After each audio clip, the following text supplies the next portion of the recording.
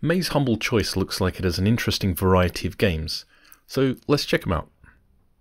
First is Warhammer 40k Chaos Gate. It's a fast-paced, turn-based game and it appears to have great gameplay, and the graphics are pretty sweet. It has all of the mechanics that are the bread and butter of the turn-based tactical game genre. Moving places, overwatch, shielding and special unit skills, but I just never really got into turn-based games. This game is really not for me, but for fans of turn-based games, it could make the bundle worth buying. Next is Spiritfarer. I've seen a number of people streaming this online over the last few months. You follow Stella and her dog Daffodil taking over the job of ferryman of the River Styx, who appears to be retiring or just moving on. Bye Charon, enjoy your retirement. The game itself has you performing final tasks for a variety of spirits in order to get them onto the boat to move them to the afterlife. Great and really enjoyable. Probably my favourite game this month, as I have a soft spot for platform puzzlers.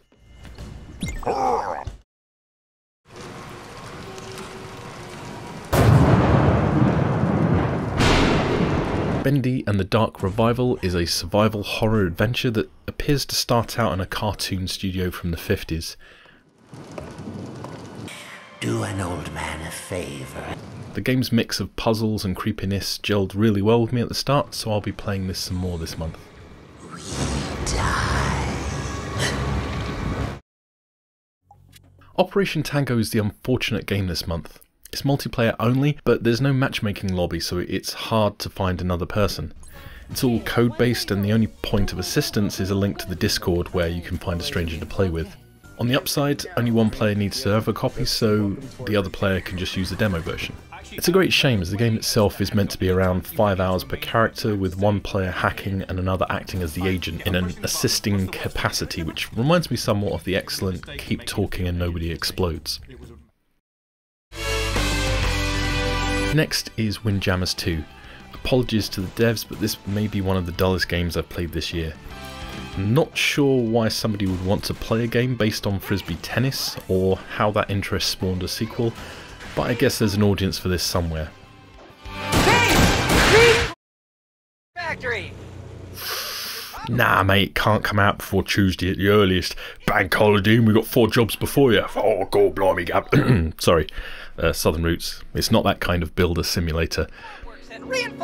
This looks like the kind of busywork game I could get into.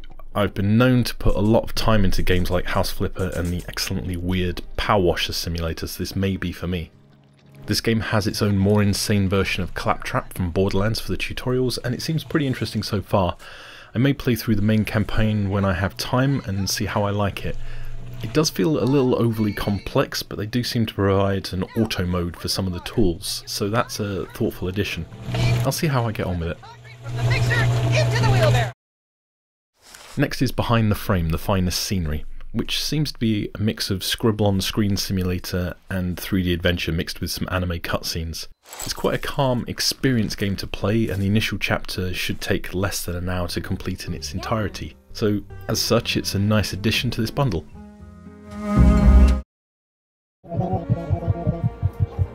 Lastly, we have The Invisible Hand, which looked initially like a panic simulator, but seems to actually be an arcadey stock exchange sim.